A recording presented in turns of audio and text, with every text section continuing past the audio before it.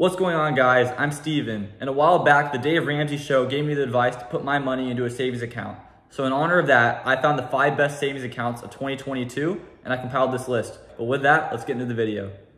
I'm gonna start this video off with the American Express savings account, which provides a great 1.5% APR, no hidden fees, and no minimums.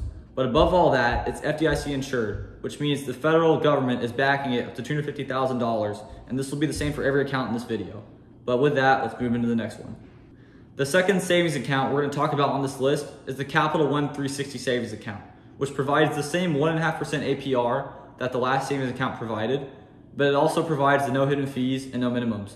The only difference is that Capital One has a lot more in-person branches, which I believe will make it easier to move money in and out of the account. And that's why I listed it above the last one. The third savings account on this list is the Discover savings account, with an excellent 1.6% APR, no hidden fees, and no minimums. The only thing is this one does have a $30 outgoing wire transfer fee, which could make it harder to move money out of the account. But other than that, it's a very, very good account, and that's why I'm putting it so high on this list. The fourth savings account on this list is Marcus by Goldman Sachs, the same savings account I talked about when I went on the Ramsey show a few weeks back. It provides an even better 1.7% APR, no hidden fees, no minimums, and actually even no wire transfer fees. So I truly believe it is the best bank account for my personal needs, which is why when I turn 18 in about 2 months, this is the account that I'll be moving all my money into. The fifth and final savings account we'll be talking about on this video is for people who really care about maximizing APR, and it is CIT Bank's savings account, which gives you an incredible 1.9% APR, which is the highest I've seen from a credible bank. Now, it does come with some fees to go along with that and some minimums. It comes with a $100 minimum. You can only withdraw 6 times per month, which is kind of what threw me off. That's what made me not personally choose this account for my use.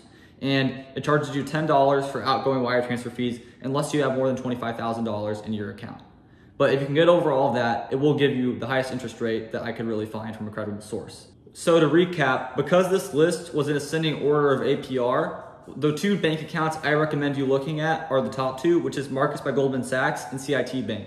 And my only recommendation is if you have less than $25,000 or if you plan on moving your money around a lot, stick to Marcus by Goldman Sachs. But if you don't plan on moving your money around and you have more than $25,000, I'd seriously consider CIT Bank. But with that, let's go to the outro. Thank you all so much for watching. If you enjoyed this video, please be sure to like.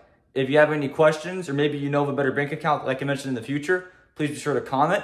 And if you want to see more great videos like this, which believe me, I have a bunch of really great stuff planned, especially once I turn 18, please be sure to subscribe. But with that, I'll see you in the next one.